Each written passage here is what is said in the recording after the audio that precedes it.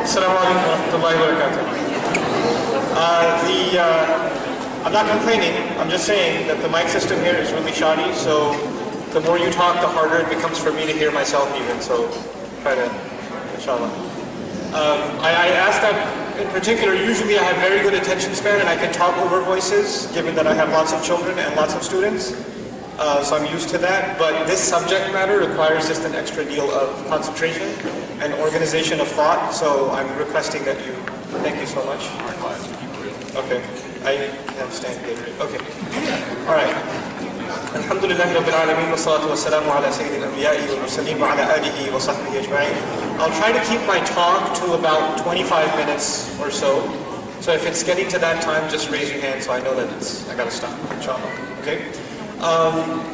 Basically, I was asked to talk a little bit about atheism and theism and, the proof of God's existence and why should I believe in God anyway, all of which are very legitimate questions and very deep questions. None of these questions can be addressed in a one-liner. My wife has a one-liner about it. I'll share that with you first. She says, God exists whether you like it or not, and if you don't believe it, well fine, he'll get you anyway. So that could have been my talk, but... And I'll start, after my wife, I'll start with something that the ancient Bedouin Arab used to say. Like sometimes there would be people from other civilizations, like the Persians or the Romans, that would do trade. And before Islam, they would do trade sometimes or pass through Arabia. And they'd see these Arabs, they still, even though they had shirk, they still believed in a God. They still believed in one supreme being. So somebody asked the Bedouin Arab, how do you know God exists? How did you come to faith? How did faith come to you? And these Arabs, they spend most of their time in the desert. So he says something really interesting. He pointed at his camel's droppings, his camel's, duty. He pointed at it, he goes, because of that, I know my camel exists. That's all he said. That's all he said. And what did he mean by that? He meant when I see that in the desert, when you see something, it's a sign of something else. When you see a path or footprints, somebody walked by here.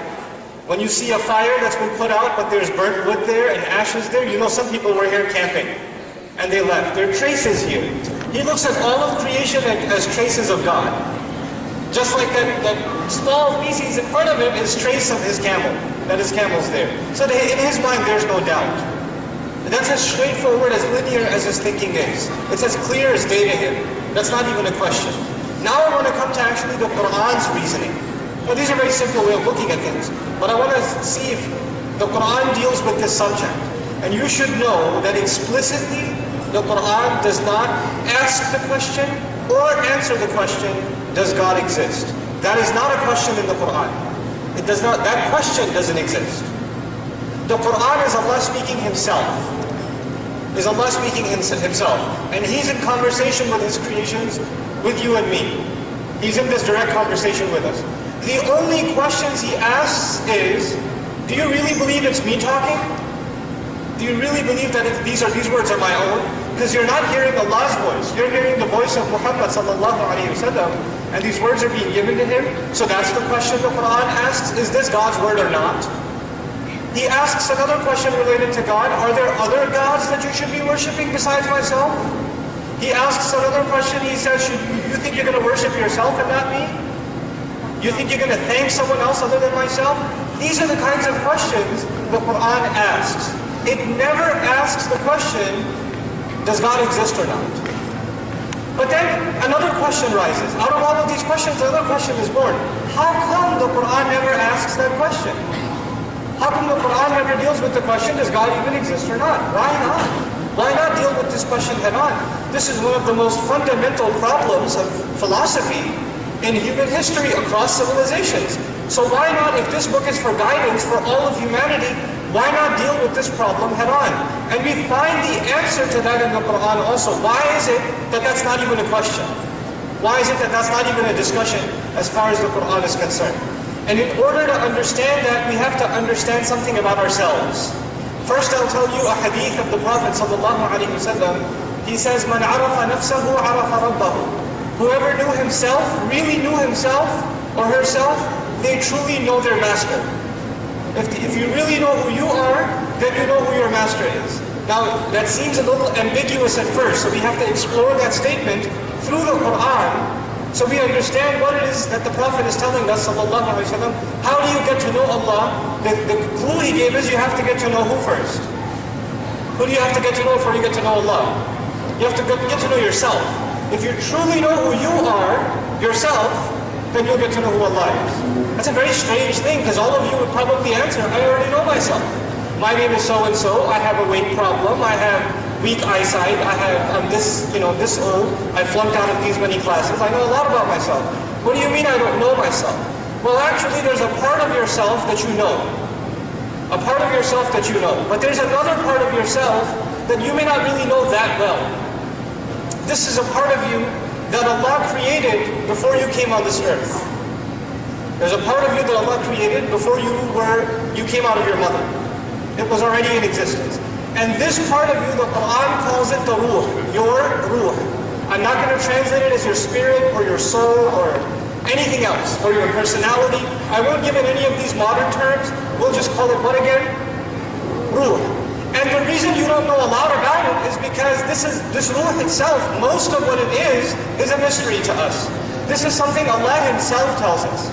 He says, يَسْأَلُونَكَ عَنِ الرُّوحِ قُلِ الرُّوحُ مِنْ أَمْرِ رَبِّي وَمَا أُوتِيتُم مِنَ الْعِلْمِ إِلَّا قَلِيلًا. They ask you about the ruh. Every one of us has a ruh inside us. And Allah says they ask you about that ruh they have inside of them. Tell them that this ruh is from a special command of my master, and you have very little. You haven't been given knowledge except very, very little. You have been given knowledge, not much knowledge except very, very little of what this ruh actually is, what its function is, what its benefits are. So Allah has told us a few things. And I want to bring your attention to those few things. The purpose of me bringing attention to those things is that you and I get to know who is, first of all, who we ourselves are. And then once we get to know who we are, by means of that we will get to know who Allah is, So the Quran's argument begins with this. If you want to talk about the theistic argument, or the argument about the belief in God, it begins from this point. Now the thing about this ruh that we learn in the Quran is that it was in Allah's company. That it got to meet Allah, it spoke with Allah, it had a conversation with Allah, and in this conversation it spoke and Allah spoke, and both sides have been recorded in the Quran. Allah says to all of the ruh, there was a huge gathering of all the Allah, all the ruhs all together, and Allah asked them a simple question. Now at this point, the ruh doesn't have a question that do you exist or not. It doesn't have a question for God whether He exists or not. Well, why doesn't it have that question? It's talking to Him. How do you talk to someone and say, are you really here? Are you seriously, do you exist? So I'm not sure if you're there or not, you know? That would be insanity. That would be a kind of insanity that you're talking to someone and you don't believe they're there, right? So now it's in conversation with Allah, and Allah asks a very direct question. Allah didn't ask the question, do I exist? He didn't ask that question, because that's not a relevant question. He said, am I your master or not? Alastu bi rabbikum? Am I not your master? Do I not own you? Are you not my property? He asked that question. And all of the ruh of the believer, the ruh of the disbeliever, the ruh of the Christian, the ruh of the Jew, the ruh of the kafir, the ruh of the Hindu, the atheist, the agnostic, the pantheist, all of them together had one answer. And the answer was, Bala shahidna. Of course, we bear witness. We testify. Now, we didn't just testify that He exists, because that's not what He was asking to testify to. He asked us to testify to something else. And what is that something else? What was the question? Who remembers? Call it out. This hall has a lot of echo, so you've got to scream at the top of your lungs when you answer. What's the question he asked? Am I your master or not? In other words, it's not just when atheists talk about God, they talk about some entity that exists that has no relationship with you. But someone who owns you has a direct relationship with you. So he talked about a relationship. Do you and I not have a relationship? And what is that relationship? That I am the master and you are the slave. That is the question he asked. That's the question that he asked us. And we all gave that answer. So now we know that He is master and we are slave. This ruh was inside of our bodies even when we were inside the body of our mothers. We were inside our mothers, and Islam teaches us, the Prophet teaches us, that the angel plucks a ruh, he takes a ruh, and he delivers it inside the belly of your mother while you are still inside the fetus. You're just a fetus, and it blows that ruh into you, 120 days into your mother's pregnancy with you. And so now, even before you're born, you believe that you are a slave of Allah. Your ruh does. Your mind, your brain hasn't developed yet. When a child is born, their vision is blurry. You know, they don't have muscular motion control. They don't know what their eyes and hands are doing. Babies, sometimes you have to put mittens on them because they claw their own face. They don't know. They don't have control over those things. This part of their intellect is developing. It's going to develop over time. Eventually, they'll have enough control in their limbs and enough balance that they can walk. And slowly, they'll start making words. And slowly, they'll start using the diaper. Right? They'll develop. And eventually, they'll evolve. But this ruh, it was always there. It was always there. And you will have to grow to a certain level before you can understand that there's this other thing inside you called the ruh. Let me throw this, it's going to sound a little philosophical, but let me throw this at you another way, okay? If I ask you, and I've done this experiment with school kids, I don't know how well this works with you guys, but let's try. If I ask you, where are you? Which seems like a silly question. I say, where are you? You point to yourself, you say, here I am, I'm right here. And I say, no, you're pointing at your chest.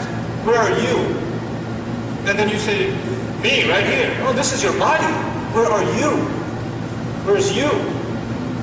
This physical being of yours is going to get old and it's going to die, but you will still live. This physical body will rot. But you is something else. What is that you? That is your ruh. That is the actual who you are. That is what Allah put inside you. And that part of you knows Allah already. It knows Allah already. Now, what did we say is the relationship between us and the master? I already gave it away. Master and what? What are we? Slaves. And in that relationship, who's got the authority? The master does. Now, I think many of you have employers, you have bosses, many of you have teachers that have authority over you. You have the teachers that have authority over you. Your parents have authority over you in some respect, but none of them are masters. But if you talk about a parent having control over a child, or a boss having control over a child, or over an employee, or a teacher over a student, you can't compare that control to the control of a master over a slave. A master has absolute control over the slave. A master can say anything he wants and the slave has to do it. Like a boss can't tell you anything he wants. He can't. You could sue him. He can't tell you. And if your job is at 5 o'clock, it ends. Your boss can't tell you, no, you have to stay till midnight. You say, no, I don't. I'm from the union. Talk to the local chapter. You don't have to listen to them after a certain point. But a master, when do you have to listen to them? All the time. Now, we understand that we have a master from the very beginning, and we've been disobeying that master from the very beginning. He has absolute authority over us, and we've spent the bulk of our life disregarding his authority. Disregarding completely his authority. And then at the end of all that disregard, he says, listen, all you need to do is be grateful to me. Be grateful to me and ask me to forgive you for all this disregard. I'll let it all go.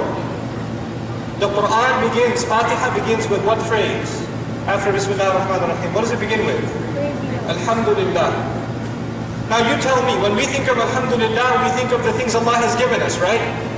Allah has given us many things and we thank Him for it. But from the point of view of our ruh, the first and foremost things we're thanking Allah for is that Allah is our master, which He tells us in Fatiha. He reminds us again, Alhamdulillahi what? Rabb, master, again. He's our master, we're the slave, we've been disobeying Him, but He didn't annihilate us. A farmer owns a cow, and he milks the cow, and it stops milking, he says, this cow is no good for me. I'm going to slaughter it, get rid of it. You do worse with your phone when it stops working. You do things to your laptop out of anger. When it crashes or gives you the blue screen of malakul maut. Right? So, you have the things you own, don't do what you want them to do. You have your way with them. But Allah has not done His way with you. He lets you eat. He lets you sleep. He gives you more. He keeps letting you go. And so for that reason, we say Alhamdulillah. And so Allah asks the question, you're going to thank someone else? After everything I've given you? and I keep giving you, you're going to thank someone else? Should it even be a question whether I exist or not? That's not even a question in the Quran. You understand why? Because that part of us inside, that part of us exists inside of ourselves. Now the philosophical argument comes from the atheist or the agnostic. The argument comes, well, how do you prove a soul exists? We tried to do radioactive scanners on the Sci-Fi Channel when a person's about to die to see if there would be any seismic activity. You seen those sci-fi shows? They try to see if the soul is leaving the body, and then the thing goes, and it's, his ghost is leaving. Or it's back again, or whatever, right? It's just the microwaves on, but that's the soul to them, right? So, they're trying to find some empirical proof of the existence of God. Also, the most common form of atheism, though it has tons of different forms, the most common form of atheism you've probably come across, or you've heard about from your friends and peers, is the atheism that basically says modern science has reached a point of maturity and knowledge, and we've explored the universe far and wide. There's no God, it's all science. It's all science. It's all scientifically plausible, provable. You don't need God to show the existence of the universe. We can all show it through laws and principles of science. There's only one fundamental problem with that argument. Science does not explain why. It only explains what. It does not explain why. It only explains what. It's the study of what happens when I let this bottle go. It's a study of what happens. It's a study of phenomena that already exist. And it's a study of the seen world. It's a study of the seen world. So it's a study of the droppings. It's a study of the remains on the campfire. And it cannot go and it cannot find the camp that already left. This creation of Allah is in the seen world. You can study it and study it and study it. But if you've lost your sense of gratitude that was inside you, Alhamdulillah, where Quran began, if you've lost that inside you, you could study science till your death day and you will not find God. And interestingly enough, people who keep their ruh alive, people who keep their decency alive, even among non-Muslims, you might be surprised to find this out, and I'm hoping to convince a friend of mine who's in North Carolina, Salman Sheikh, to come over here. This is one of the last things I'll share with you. He's got a couple of master's degrees, one in the philosophy of science, one in, he did a thesis on Newton from Duke. On Newton. And the question was whether Newton believed in God or not. Whether he was a muwahhid. Moreover, did he believe in Tawheed or not? Did you know that Newton, father of modern physics, right? He wrote papers on the existence of God. And he wrote papers against the Trinity. And he wrote papers about why it doesn't make any sense that God would have a son. He wrote papers, like literally, it's almost like he wrote a tafsir of Surah Al-Ikhlas. That's what it feels like when you're reading it. And these are the pioneers of modern science, and there's not one or two. There's multiples of them that actually saw science as a means of confirming God's existence, not denying it. And these are the pioneers of modern science from the Western world. I'm not talking about Muslim scientists. I'm not talking about Muslim scientists. But somehow there's this delusion, there's this gap being made, as though when you study more science, you're supposed to now believe in science instead of believing in God. It's like they're one or the other. The Quran's argument is the exact opposite that Abdul Rahman was making reference to. The Quran challenges us to study science. It wants us to study science. Because the more we study science, the more we appreciate creation. And the more you appreciate creation, if there's any good left inside you, you will be grateful. And who will you be grateful to? Not the creation, but its creator. But its creator. The physician will be the most grateful to Allah because he's seen a heart beating when he does surgery. And he's seen this design, this incredible machine. He's seen it at work, up close and personal. And he says, mine's still beating inside mine, alhamdulillah. He's seen those things. He's seen them up close and personal. I know I'm way beyond my time, but I'll make one quick reference and I'll close my talk. A lot of young people here, so I'll make reference to the show. Probably some of you have seen it. I've seen 1 or 2 episodes because I was curious. Somebody told me about it. The TV show House. You can raise your hand. It's okay. I'll accept your istighfar. I'll make dua for you. Right? Basically, the idea of the show is that you have this super intelligent physician who crazy cases come to him, nobody can figure out what's wrong with the patient, and he's this super crazy genius doctor who solves this case by the end of the episode. That's usually how the episodes work, right? But at the same time, this genius doctor happens to be what? If anybody knows about the show, as far as his beliefs are concerned, what does he happen to be? He happens to be an atheist. So the idea is, well, he's so intelligent, and if believing in God was an intelligent idea, well, the first kind of person that would have believed is a person like him. Though this is not a philosophy class, at least I want you to walk away with two terms: deductive reasoning and abductive reasoning. Deductive reasoning and abductive reasoning. You know, when a patient comes to him, he throws a bunch of diseases on the board. This could be wrong with him, this could be wrong with him, this could be wrong, this could be wrong, this could be wrong. And he's just making guesses at this point. And as soon as he throws those possibilities on the board, he gives each one of them a shot as though it's the truth. He gives it a try. He gives it a try. And then the patient gets worse and he goes, okay, clearly it's not the first one. We got to move to the second one. Then they try the second one, that's not working, they cross that out, they move to the third one. You see this process? They look at a possibility, they test that possibility, they experience that possibility, and at the end when it doesn't work, they move on. But they try it first. He never does that with believing in God. That process, that works for him when he deals with his patients. He doesn't use that process when it comes to faith. He doesn't say, okay, let me throw out the possibility that there is a God, that there is a revelation. Let me exhaust my research into this revelation, into this God. So let's see if I can actually clearly come to a proof that he doesn't exist. And by the way, another interesting thing about his philosophy is that he will not rule out a disease until it is absolutely clear that that's not the problem. Nobody believes that that's the disease. He's the only one with blind faith says, I know that's the disease he's got. He has blind faith in a disease he can't prove. He's got a gut feeling. He's got a gut feeling. His ruh is telling him it's the disease. Right? But he doesn't do that. So that's an abductive reasoning. You know, when you explore a possibility and you give it a chance, and you really exhaust your energies into exploring it, that's abductive reasoning. But when he says, no, logically speaking, how can there be a God? If God existed, then this would have happened, then that would have happened, and you remain in the world of if and then, you remain in the world of hypothesis, and you never physically experience anything or try anything, that is deductive reasoning. The Quran is entirely abductive reasoning. Our experience in the world, how we lead to success. We don't speak in hypothesis alone. Anybody that wants to be successful uses abductive reasoning. They follow something, they try it, they fail, they try something else. They keep moving. This is the journey of Ibrahim alayhi salam that he was trying to teach his followers. The sun, actually that doesn't work out. Oh, the moon, actually no, that keeps changing phases. You know what? Then that's a journey. It's a journey that's taking place.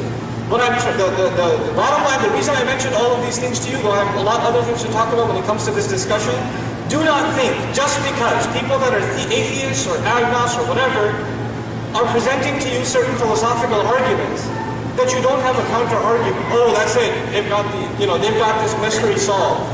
And these billions upon billions of people that have believed in Allah and have naturally believed in Allah. Societies all over the world, Mushrik, Muslim, doesn't matter. Some concept of God has always been there. And atheism is not the beginning. It's not the beginning state of a society. Some people pull out of theism into atheism. And usually it's because of some personal reason, which inshallah hopefully will come up in the QA session. I won't spend more time on this discussion inshallah ta'ala here. Hopefully at another occasion we can take each of these things and go into more detail. Barakallahu wa lakum. Assalamu alaikum wa rahmatullahi wa barakatuh.